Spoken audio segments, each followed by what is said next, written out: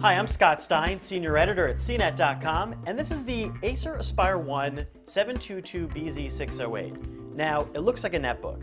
It's about the same size as a netbook. It's a little larger. It's 11 inches for the screen. And that puts it in sort of an in-between zone. If you're looking for a very portable, what we call an ultra-portable type laptop, there are ones we've seen this year that are faster and better than the Atom netbooks that we used to see all the time over the past couple of years and have grown somewhat slim and harder to find now that devices like the iPad are more popular.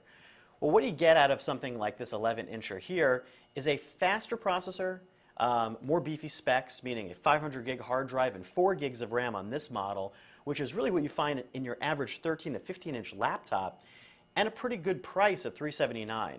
Now the processor in here, well, I said it's faster, that's kind of a relative term. It's an AMD C50, which is much better than an Atom netbook for video streaming. So if you're watching Netflix or Hulu on a little device like this, it streams it really well, and that's important to note because Atom netbooks don't.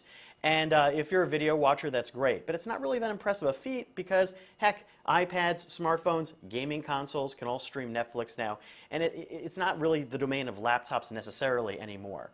But it's good for that. It's obviously not that great for gaming, although it can play your casual game, your Bejeweled 3, or that sort of thing. And that's about it. I mean, it's about the size and weight of a 10-inch netbook. It's a little plasticky, and that goes into one of our issues with it, which is the keyboard. The keyboard is mushy feeling, and it's not as nice as other keyboards we've seen, although it is full-sized. So if you're a big writer, someone who uses their netbook or portable a lot to write, you might want to look for one with a slightly better keyboard.